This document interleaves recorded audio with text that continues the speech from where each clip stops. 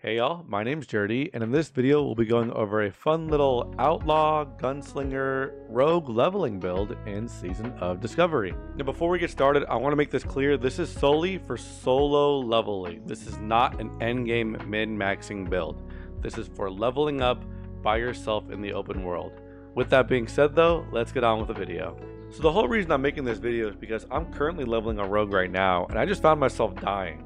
Some energy. Oh no, dude, oh my blizzard, like a lot. It was really annoying, and all of that changed when I came across two runes in between the eyes and quick draw.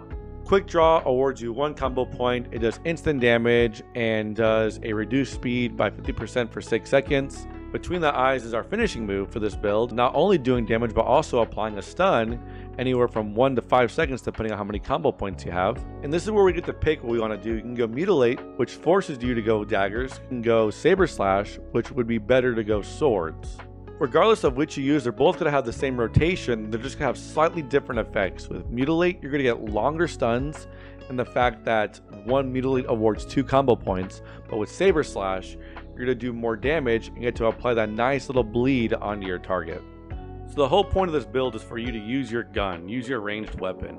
It's that we get hit less, but that we hit more. Using your gun, using your ranged weapon, being that outlaw, gunslinger rogue is the name of the game when we use this build. I know when you see our talents, you think we'd go into dodge and parry, but that's pointless with this build because we're just not going to let the enemies hit us. Remember, we're kiting, we're using stuns in this build, so we're going to avoid really building into the combat tree, except for improved Sinister Strike, because not only does this apply to Sinister Strike, but it will also apply to Saber Slash and Quick Draw. From there, I would put points into Malice, then Murder, Ruthlessness, Relentless Strikes, and last, Improved Slice and Dice, because we're not going to use this while leveling up. But we still build up the same talents as we would use our BIS DPS build at 25, the Deadly Brew, and Venom Saber Slash build. So let's see this rotation in action, right? See what we're talking about here.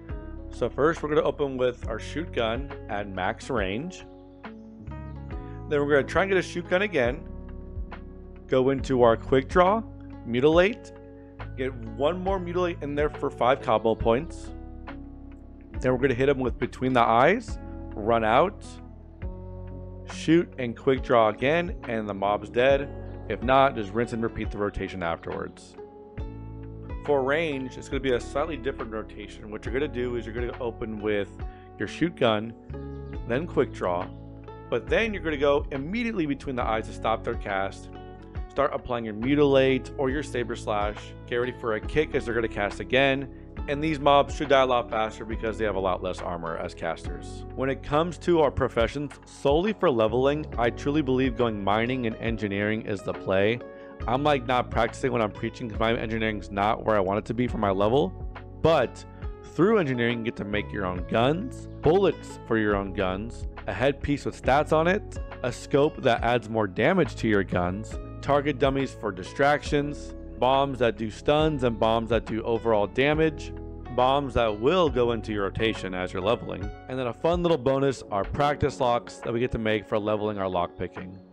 At endgame, however, engineering and leatherworking is going to be your BIS for the crafted epic gauntlets and the bombs you get through engineering, good both for PvE and PvP.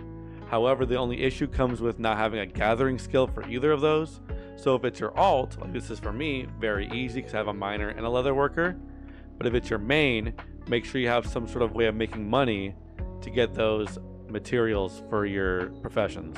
Lastly, I just want to talk about some things I would love to see like in later phases that get to build off of this cool outlaw, gunslinger, whatever you want to call it, buccaneer, pirate spec. I would love to see like a barrage ability or a rapid fire ability. Just anything that encourages using your gun more, I think would be really cool. I was not having fun at all playing Rogue until I created this build, and I would love to actually get to use this build in raids and endgame content. Can you? Absolutely. Will you upset the hunter if you say that the gun is your BIS for your spec? Probably, but that's funny because hunters take our loot anyway. Will you not do as much damage as the rogue that's in the Deadly Brew build? Yes. But remember, it's Season Discovery. It's fun. And if you're having fun and you're not doing terrible damage, mess around with it. See if you like it. Let me know if y'all try this build out on your own. Let me know if you like it or not. Let me know if you think it's just awful. Let me know if I'm just stupid and this is the dumbest thing you've ever tried in your entire life. Just be respectful about it as always. Before I close out, I want to give a huge shout out to y'all because I did not expect my first video ever on YouTube to be almost at 10,000 views. So thank y'all so much. If y'all are a wannabe prop paladin and you want to check out that guide, please go check it out. Follow me on Twitch. I stream on twitch.tv/SturdyJD. And with that being said, thank y'all for watching. Thanks for stopping by. Thanks for saying hi.